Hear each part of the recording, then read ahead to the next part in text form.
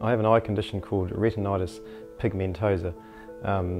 Basically what that means is it's a disease of the retinas, but what it is the cells are gradually dying off. So as more and more cells die off, you have less and less ability to take in light, and so what you see is quite broken up and fractured, and you have blind areas and that sort of thing.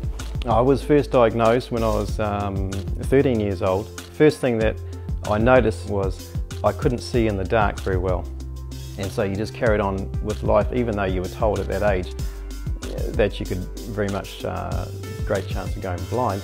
It's so easy to just tuck yourself away and not want to do anything and go anywhere. That's definitely the easiest option, to become a hermit, but it hasn't been part of my makeup. Never said no to an adventure. So to do this is me standing up and saying I can do this.